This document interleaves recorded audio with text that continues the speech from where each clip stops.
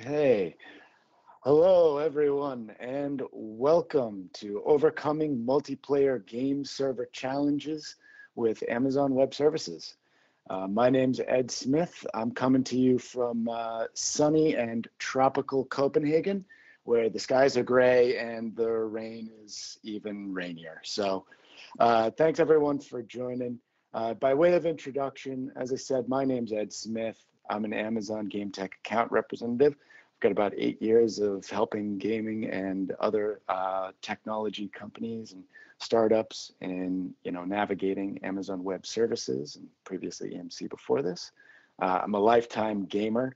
I can still remember the first day of mine getting my N64 and Mario N64. Long since then, though, I'm now playing PUBG, lots of Hearts of Iron, Paradox games, and Warhammer 2. Hi guys, I'm Pete Chapman. I'm a specialist solutions architect for gaming. I work in the Amazon Game Tech team, and I'm coming to you from not so sunny UK at the moment. I've got about 13 or so years of software development experience and architecture design experience. And I've worked in a varied range of industries, from retail, healthcare, and crucially gaming. That's something I've been focusing on a lot in the most recent years. I'm also an avid gamer, have been my whole life. My first console was an NES, so that probably ages me a little bit. And I'm currently replaying Shenmue on the Xbox. I'm playing the new HD remake, so I'm playing that first, and I'm going to do Shenmue 2 after I've done that. Anyway, really excited to talk to you guys, and we'll get into it. So before we get into what we're going to cover today, I just want to introduce what we're doing within Amazon Game Tech here at AWS. And as you can kind of see from the kind of the image here, we're actually covering quite a lot these days. We've kind of got the AWS core services, in which we're kind of like helping out with infrastructure services for games, and people like myself and Ed come and help you make the most of AWS for your game. Actually, we're going to focus on this area a lot today. But then we also have Twitch, which is a very popular, as you probably know, game streaming service, and where we're coming to you from today. And also other services like Alexa, Amazon GameSparks, and of course Lumberyard as well, our AAA game engine. So I'm going to throw it over to Ed to introduce the agenda. Awesome. Thanks, Pete. So just a quick run through. So what we're going to talk about today is why you would run your multiplayer game in the cloud. Discuss some of the major infrastructure challenges and options for solving them with AWS, with a few customer examples that we have kind of littered throughout. And review AWS customer infrastructure to run their multiplayer games. As we're going through, I'd just like to say one thing, that if you guys have any questions or comments that you'd like to ask us, we'll save those for the end, but feel free to throw them in the chat, so that way we have them kind of logged up. So cool, so let's run through the next thing here. So why would you use the cloud for multiplayer games, right? So you might use it because you want to run larger game sessions. You need to perform some complex simulation on servers. You might need improved latency. Obviously, it's always important to have your end users and your gamers have a low latency experience. You might want to remain somewhat platform agnostic. So who are some of your colleagues out there who have really done this? A great example is For Honor. So For Honor first came out as a peer-to-peer multiplayer game. It's a hacker and a slasher. And peer-to-peer seems like a great solution for most of our customers out there. It seems very cost-effective, right? You don't really have to set up any infrastructure on the back end for it. You can just kind of let all the individual players utilize basically their home PCs to be the host. However, there's a lot of challenges that come with that. If you're going to make a competitive multiplayer game, you need a low latency experience. You need to make sure that you're mitigating the amount of cheating that might happen within that game, because that's really going to kill any game. So you really, when Ubisoft kind of reevaluated whether or not they wanted to stick with peer-to-peer, they found that they were facing some of these challenges around latency. They'd have some issues with kind of resyncs, desyncs. There might be an instance where somebody's playing the game and something pops up and that person has to leave. And if that person's the host, that can interrupt the experience for everyone else. Ubisoft decided instead that they wanted to move towards dedicated game instances and towards Game Lift. So for that, the results for them were really quite striking. They were able to improve their player base. We can even see, I remember seeing on Reddit that day some comments about how big the difference was. There it is. There's that comment. The results were happier players. There were no resyncs, no session host migrations, and no weakest link kind of impact, which is to say that, when somebody has a not so great internet connection, it's not going to negatively impact, those people around. So it ended up being a great solution for some of our customers.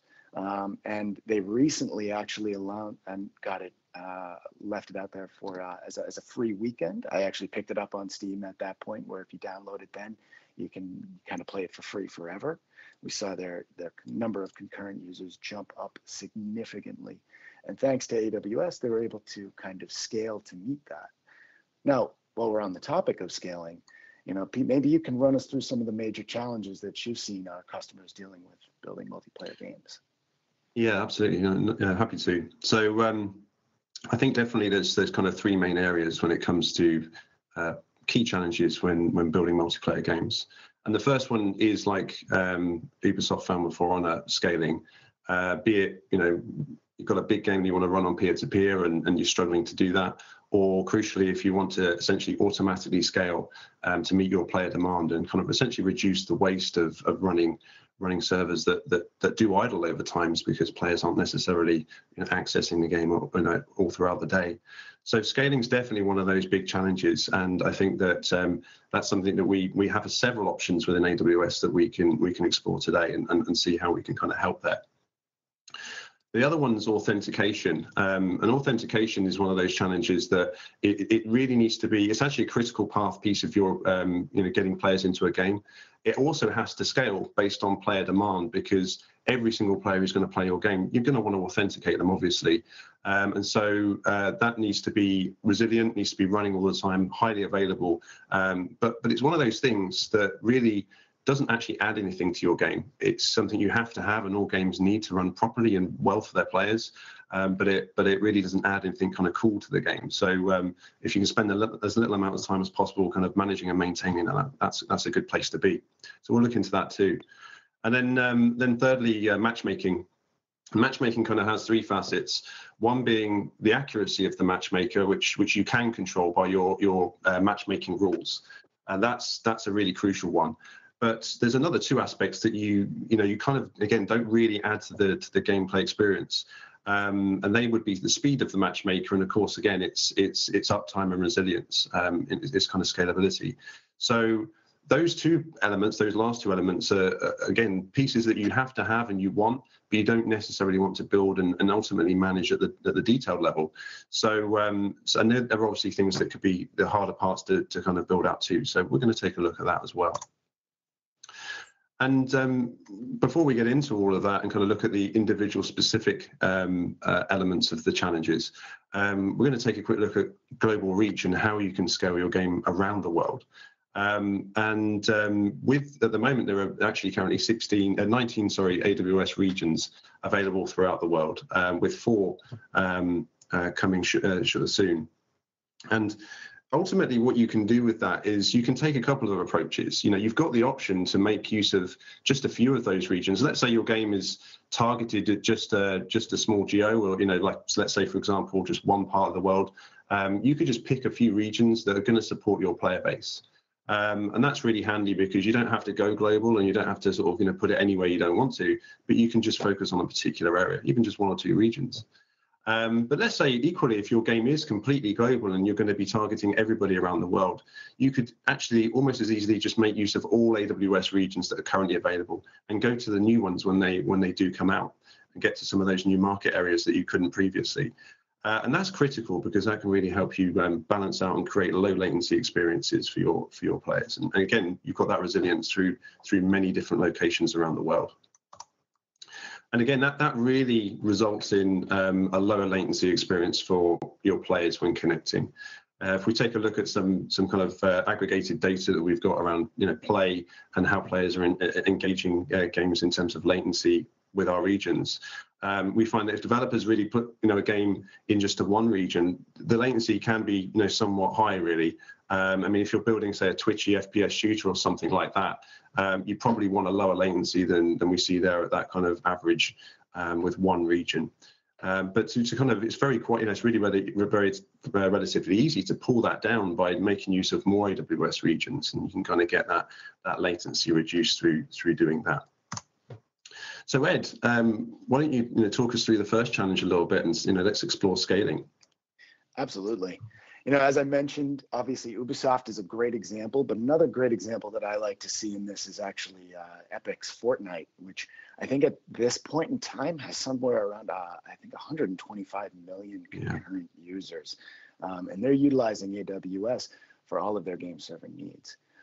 So what you're seeing in this current slide right now, particularly in that graph, is kind of the traditional way that games companies and most traditional industries would utilize IT.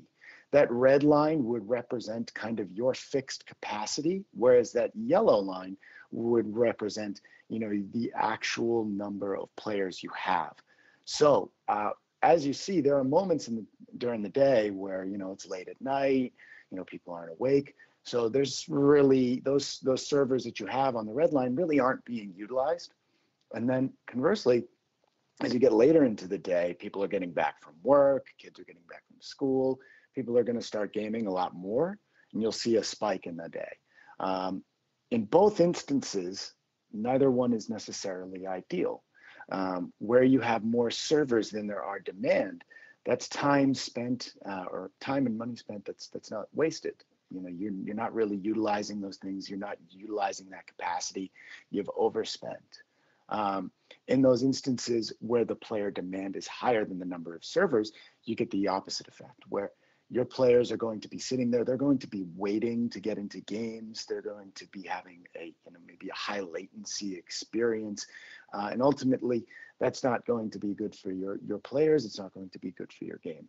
So what is more ideal, and what is something that we see, like I said, from the likes of, say, Fortnite and Supercell Clash Royale, is that they move towards a cloud utilization where the number of servers more closely and tightly aligns to that yellow line. So when the peaks are at their absolute highest, they're scaling up to meet that demand. And conversely, as it gets later into the night and they can't utilize, there's nobody really utilizing the servers within, say, North America, the servers will start to spin down. Granted, with a global game like Fortnite, that means the servers are going to be spinning up somewhere else, say in Japan or maybe somewhere in Europe. But ultimately, the values you're going to see from this, from making this changes, you're no longer going to have to predict your global demand. It's very difficult to figure out precisely how popular your game is going to be. I mean, PUBG and Fortnite are great examples. They're both companies that kind of became an overnight success, and all of a sudden, millions of concurrent players. The other aspect to that is, the cost for available capacity needed at peak times. If you're spending all the money on capital, if you're spending a bunch of capital on servers at the peak time, that's only for maybe a few hours during the day, and that's a lot of time wasted, and a lot of money that's also wasted. So let's look through some of the methods that you could use for scaling your game. So obviously, if you, as you see here, there's a few things that you could do. So for example, session-based games, such as, like I said, your Clash Royale, you can utilize Game Lift. You could also utilize Game Sparks. This also applies to the turn-based and lightweight real-time. To touch on these briefly, Game Lift is a fully managed infrastructure service. So all you really need to do is push your game code into Game Lift, and we'll take care of the infrastructure on the back end for you, utilizing all of our best practices. You spin up, you spin down, just all based on player demand. This is something you'll see actually from For Honor and what they're using today. GameSpark's very similar. And the great part about both of these, They're fully managed, and you can also utilize our own custom-built matchmaking solutions, which we'll go into some of the matchmaking later. But matchmaking is obviously another difficult challenge that needs to be overcome as much as possible. Persistent worlds, you might want to utilize, something a little bit more traditional with EC2 and Amazon's EC2 auto scaling. You might also want to utilize our container services, which is a fully managed container service, similar to something you'd see within, Docker containers. So that's just a handful of some of the solutions that can be utilized for automatically scaling up and down. You have the option to kind of utilize something that's fully managed by us, or something that's a little bit more customizable for you guys, where you can really kind of tweak and manage it yourselves. It all depends on what you'd like to do. But yeah, that's just a brief overview of the scaling. Maybe we can go into authentication next. Sorry, I just got to throw one quick distinction in there. Yeah.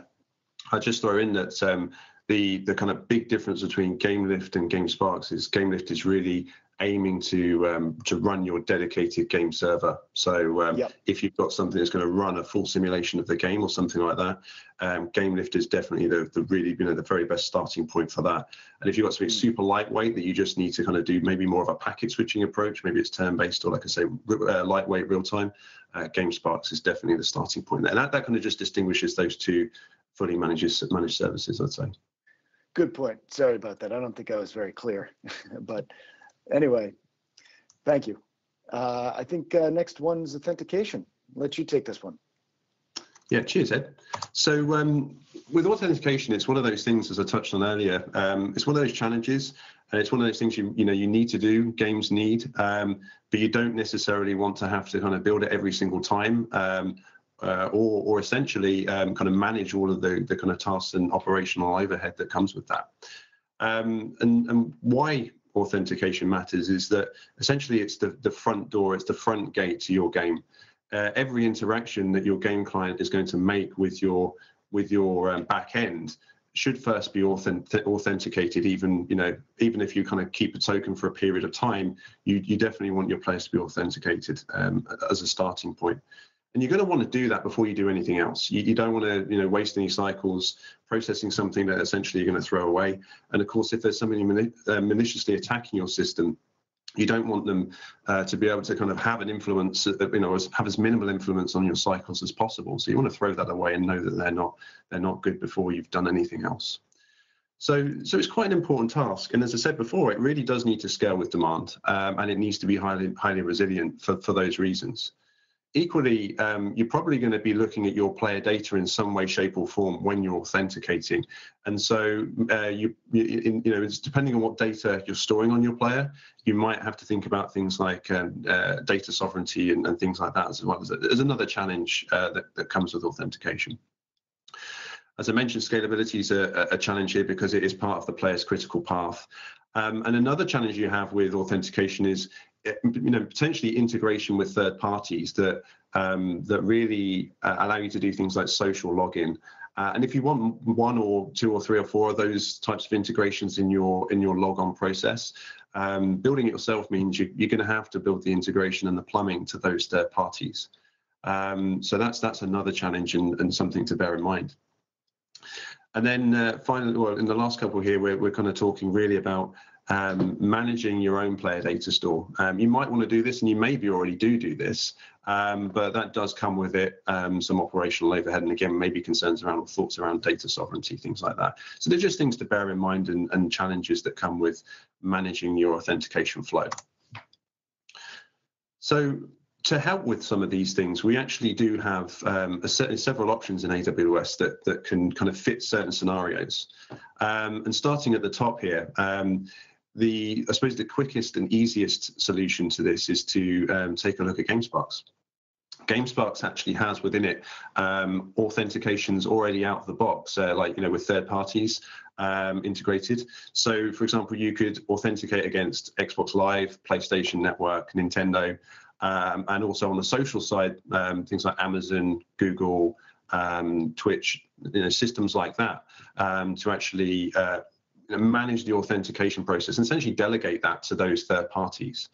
And once you've done that, GameSparks can actually manage your player context for you as well, and it can also act as a player data store. And Ed, described GameSparks really well before, so I won't go into any more detail about it here. But definitely worth looking at it, from a perspective of helping to manage your authentication path and really making those integrations with third parties more of a kind of configuration than a development task.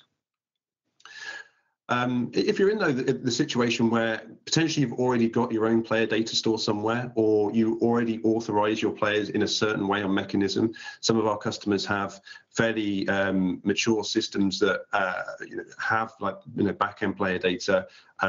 They have systems where they kind of have a massive pool of player information, and really they don't want to migrate that at this point, or they have a particular set of processes in place that they use to authorize. But they maybe want to put that into a location that is more, cloud-centric or, hosted in a managed way. Well, one option for that is to make use of Amazon API Gateway as a front door to this. So for those who haven't come across API Gateway yet, that essentially allows you to create HTTPS endpoints of your own design, and then perform tasks in the AWS ecosystem as a result of receiving a request.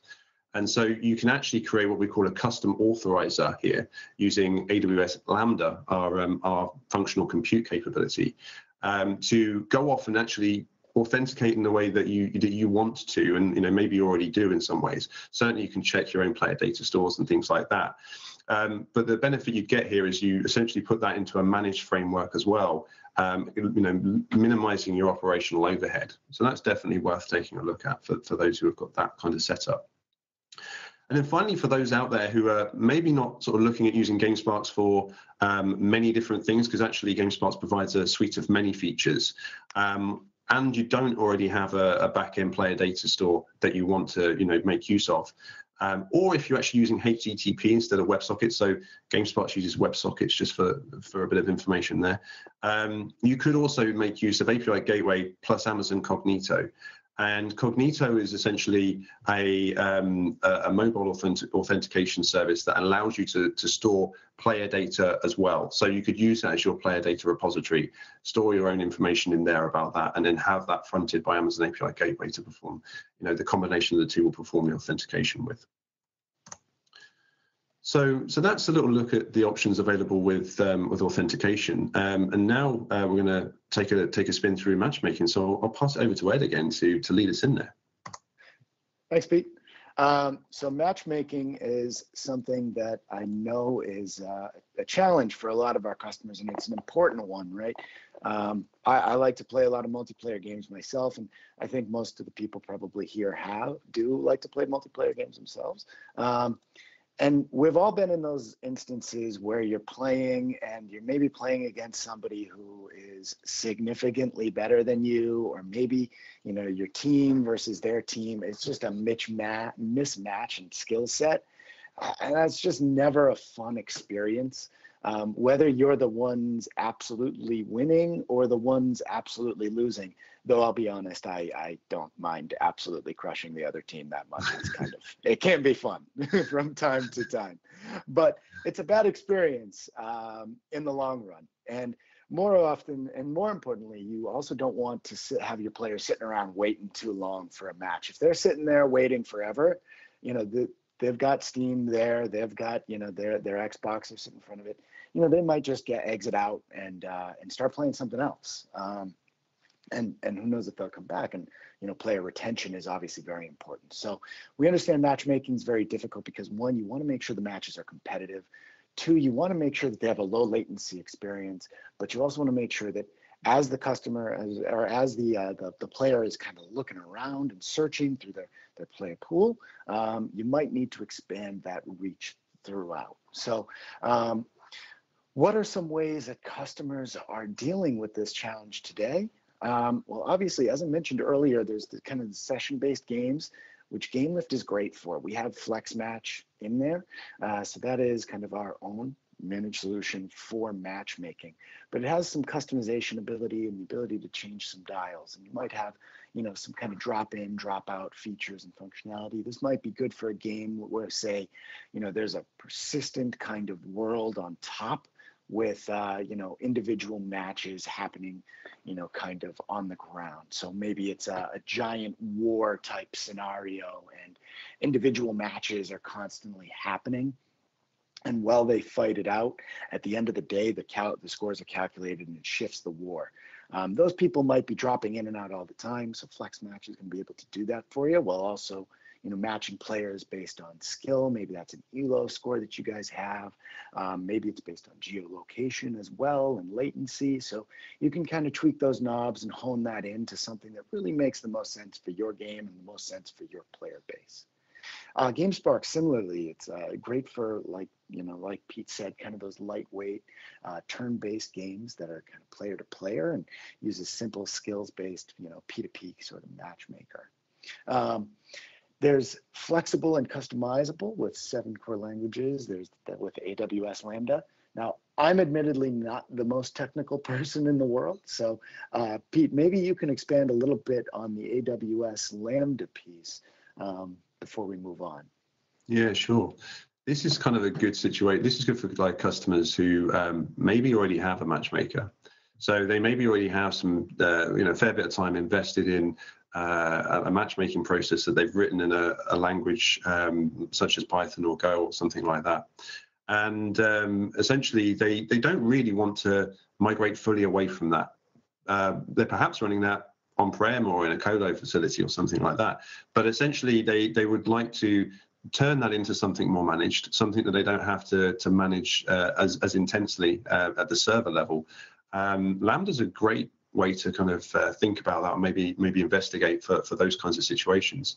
Because what you could do is you could take, again, if it's written in the same language that Lambda supports, you could take that code, tweak it, host it in Lambda, run it in Lambda. And the beauty of that is that essentially at that point, you really don't have to worry about servers. It's one of our serverless technologies. And it will scale automatically up and down based on request. And matchmaking is a really good fit for Lambda because Lambda kind of wants to do the job for you quickly and be done, and you want matchmaking processes to be run quickly and be done. So they're kind of a really good fit for each other.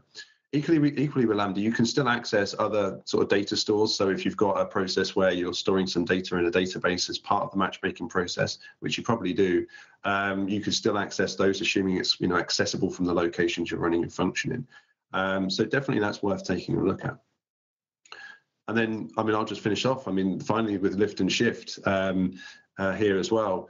This is for customers who are interested in, migrating to the cloud, and ultimately they've got maybe a matchmaking process that's running as an executable on a server. Again, could be colo, could be in on their own tin. Potentially that maybe is going end of life, and they've got to do something about that, and either look at reinvesting in hardware or maybe putting it somewhere else in the cloud, maybe. And for those use cases where you don't have the time or the inclination to modify and redevelop to any degree your existing matchmaking process, you certainly have the option of taking it and putting it into an Amazon EC2 virtual machine setup, or of course our container services as well. So for those who just want to lift and shift and get it over, that's definitely an option. So I think at this point, we've kind of talked about all the main challenges, and we've really started to explore some of the possibilities. And I guess it's worth kind of calling out that really there is no game type that you can't host within AWS. So I'll pass it over to Ed maybe to kind of talk about some of the differences and the kind of benefits of each approach of managing and building your own. Cool, thanks. So I think what can be said as well is, as you just mentioned, you can host any game here, whether it be an RTS, an FPS, it can be a MOBA, whatever it may be. We have plenty of examples of customers who are using, precisely those kind of our services, many of the ones that we mentioned today, for their games, whether they be mobile, such as, Rovio and Supercell with Angry Birds and Clash of Clans, first-person shooters with the likes of, PUBG and with, Fortnite. And then we've got, plenty of other MOBA examples with like Riot's League of Legends. So, whatever it is you're looking to run, we're here to kind of help you guys out and help you through it. And whether that be managed services, right? You want something quick, you want something fast. You don't want to really put in a lot of time and effort yourself. You may not necessarily have the technical people on hand to build something out. You might be just a couple of guys in a garage and building a game that you find fun on Unity or something, and you just want some back-end infrastructure to help you out. This really is a good way to kind of take away some of that undifferentiated heavy lifting from the game and let us kind of help you take care of that. And you guys can just focus on making a really fun player experience. Conversely, you can build your own. There are plenty of customers out there that I see who have been around for a long time, game companies that have built their own back-end services, that built their own matchmaker, whatever the case may be. They've built something that's really special for them, something uniquely tailored to fit their needs. That's fine. That still works really well with Amazon EC2, with the container services, Lambda and API Gateway, Cognito, whatever the services may be. We touched on a few of them here today, but there's so many more that you can utilize to really bring your game to life and make sure that your players have an absolutely splendid experience working and playing with your game. So whatever you choose, you can rely on getting something that's reliable, scalable, and cost-effective. Something that you've seen, again, with that ability to kind of scale up and scale down as needed where your demand comes along. And something that's reliable, something that's used by most of the top 50 games out there. I think it's 90% of the top 50 games out there and games companies are actually utilizing AWS in some capacity. To that end, to really kind of demonstrate the reliability, scalability, and cost effectiveness of AWS, Pete, maybe you can share with us a little bit about how Super Mega Baseball 2 utilized AWS for their game. Sure, yeah, this is the fun part for me. I get to talk through an architecture, something I always like doing. So yeah, absolutely. As Ed said, we've one good example of a design using some of our services to host a really cool game was Metalhead for Super Mega Baseball 2. And Metalhead, just to kind of give a bit of context, had some really specific requirements about their game and how it needed to operate in the cloud. First and foremost, actually, they wanted to make sure the game was cross-platform. So they wanted to be able to support, PCs playing against Xboxes and basically open it up to as many platforms as they could to play each other in multiplayer. So that was definitely one thing. And the architecture that they wanted to design had to really support all of those and the ability to matchmake those together. And in fact, we do have a separate webinar out there that talks specifically about that with Metalhead. Definitely recommend looking at that if you're interested in how you can use matchmaking to support cross-platform play. The other requirements they had, though, was of course global scale. They were deploying this game globally, they were launching it globally, and they really wanted to make sure that their game scaled wherever the players were and on demand based on where the players were kind of awake, playing, or or not. Scaling up and down globally was absolutely crucial. And then the final requirement that they had was latency.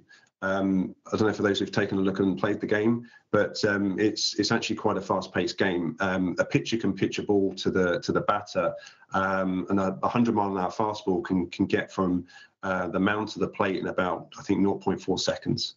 So being able to react to that, from a player's perspective and actually hit the ball and have that accurate would obviously needed a very low latency experience. So that was crucial too. So to meet all these requirements, Metalhead, built an architecture just like this at a high level. Essentially, they have their game clients calling into Amazon API Gateway, and the first thing they're doing is authenticating, logging in the player and authenticating the player. And this is obviously only represented on this diagram by one line just to keep it clean. But from there, after that authentication has taken place, subsequent requests are made using a token that's shared. And essentially, they can do things like request sessions and check up on the session request too. So those are also going via Amazon API Gateway. Once it gets those requests, it will forward them on to AWS Lambda. And the first thing Lambda does is it persists the matchmaking data. So that's useful for a couple of things. Firstly, it's useful for making sure that if something goes wrong with the process, we've got a state. We know exactly that we've captured that request and we know where it is, so we can replay from there. But secondly, any sort of checks that the game clients need to make about where the matchmaking process is and what state it's in can go straight to the DynamoDB database rather than keep talking to, say, GameLift or something like that in the back end, which can, certainly make things a lot quicker for the game client to get a response for. Anyway, once it's persisted the data, the Lambda function will then go off and call Amazon GameLift FlexMatch and request a match on behalf of the player. So that will FlexMatch will look at the rules that have been defined by Metalhead. And so let's say, for example, they're matching based on skill or the player's kind of response speed, that kind of thing, or what kind of level they're at. It will find a match for the player, and then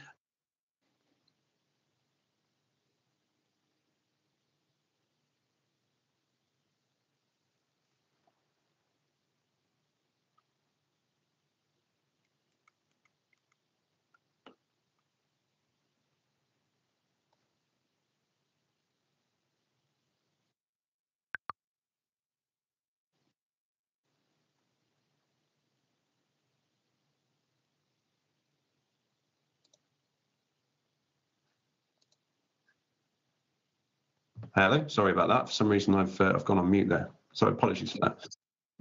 Thank you. Sorry, guys. So yeah, once that match has been found and we've found a server, the server IP address and port is passed back to the matchmaker. And once it has that, it will call Amazon Simple Notification Service, which is our push notification service. And that will trigger a Lambda function directly. And that Lambda function will then persist the state of the matchmaking ticket for this particular player. So it will say, yes, I found a match. And it will also save the IP address and port for the game session. So I mentioned earlier, the game client will just be checking in with the Amazon API Gateway endpoint to say, hey, is my session ready? Can I start playing? At this point, it will check and it will find, yes, you've got a match. Here's your IP address and port. And now you can go and connect to it. So the game client can then connect directly into the game server itself. That means that API Gateway, GameLift, everything else gets completely out of the way, and the session happens just between client and server as you'd want, to minimize any latency overhead. And so that's kind of how the game session takes place. The final thing that can happen, and I've got it articulated on here, and Metalhead do use this, is when a session is completed or during the course of it, you can talk to other parts of AWS or other systems from your server. And in this case, maybe updating session results or player skill updates can take place at the end of the session and persist to DynamoDB or any other services that you want, or services or systems outside of AWS if you should choose. Once the session is finished, all of the players leave, obviously, and GameLift will see that session is done, and then it will basically recycle it and give it to other players to use. Or if no more demand is being requested from players, eventually it will shut down the servers and, of course, start saving you money. So that's just a quick run through of how Super Mega Baseball 2 and Metalhead managed to build out a global architecture for their game, which ultimately provided a sort of 41 millisecond global median latency, which is pretty cool stuff.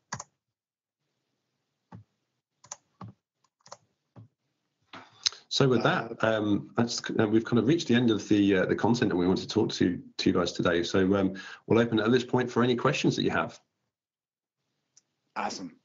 So Pete, I did see a couple of questions kind of pop up while we were talking that I don't see having been addressed. So perhaps we can kind of start off with some of those. Cool. So the first one I'm seeing here is, it looks like Jay Kingpin was following off of Tamarator 2, which was essentially a question around you're creating a real-time first-person shooter game. And, there's two scenarios, which is one, you've got a small team of just 4 developers. And then the other scenario is you've got a very massively experienced team of veterans, and you've got how they can customize, they can build their own. What do you recommend, right? So I would say for either scenario, what's great is you really have choice. For the scenario where it's a small team, it may be better to go with GameLift, because with GameLift, you're just taking the code that your devs have made and kind of pushing it in, and we manage kind of the back end for you. So that might be better. I think that's probably going to be the better one in that scenario. But you can also do the same thing that you might do in the second scenario, which is if these guys are veterans and they really want to kind of build their own, they really want to customize it, they want to tweak it, they can do that too, if they so wish. So in scenario 2, where there's the IT sort of veterans going there, we actually have a really great white paper, which Pete, I think you might have had some input in that one directly, that actually outlines precisely how you would actually build that out, from a low latency and highly durable and reliable infrastructure. I can actually maybe look that white paper up and put a link to that in the chat while we go through to the next question, which it looks like came from. I'll just add one quick thing to that question, Ed, before we move on.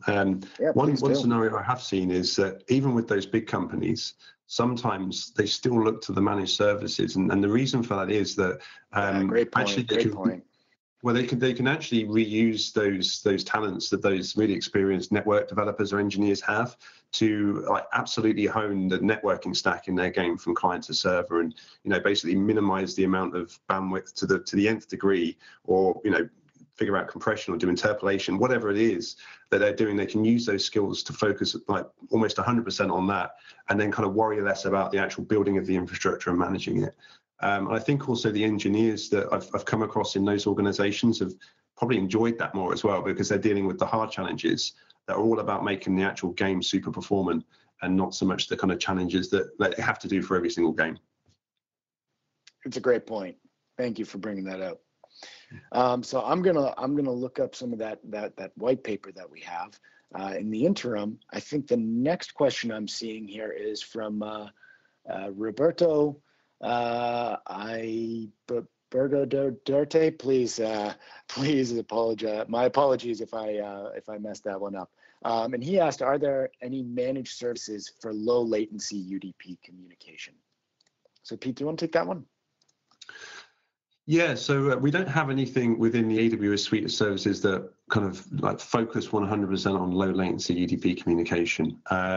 So essentially the way that, for example, with GameLift, which is probably where you're going to be interacting with a client server on a low lane or on a UDP connection, ultimately GameLift is really trying to keep out the way of that at this point. So what it's trying to do is it's just literally trying to make sure your sessions running, your game servers are managed, and everything's running smoothly. But when it comes to client server interaction, it doesn't want to add any latency, so it doesn't kind of get in the way. Amazon Lumberyard does have a networking stack that kind of helps with that, but that's kind of part of the engine itself. So it's not something we kind of have separately at the moment. But one thing we can do is, if you're kind of working with Amazon and working with us as solutions architects, we can always help you in terms of what the strategy is you're using to kind of build out your networking stack. And also we can help by introducing you to some other customers who have solved some of these challenges, be it either anonymously in some cases, or even if we kind of can do an introduction, and we can kind of help that conversation happen, so you can kind of share the experience as well directly. So those are just a kind of couple of ways we can help with that challenge. Great. And in the interim, I actually just put into the chat a couple of white papers. One is around optimizing multiplayer game server performance, and the other is around scalable gaming patterns. So I think between both of those, you should be able to really learn quite a bit around how to set up your own infrastructure, set up on EC2, auto scaling, load balancers, and all the like, to make that 100-man battle with a highly veteran team. Cool. So let's look here and see if there are any other questions that we may have missed.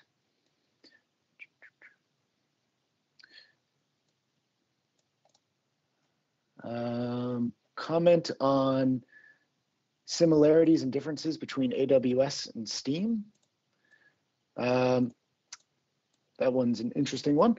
So I would say that AWS, we're an infrastructure backend service. Steam is also kind of a retail. Pete, you might know a little bit more around this one yourself. Anything that you'd like to comment on, or?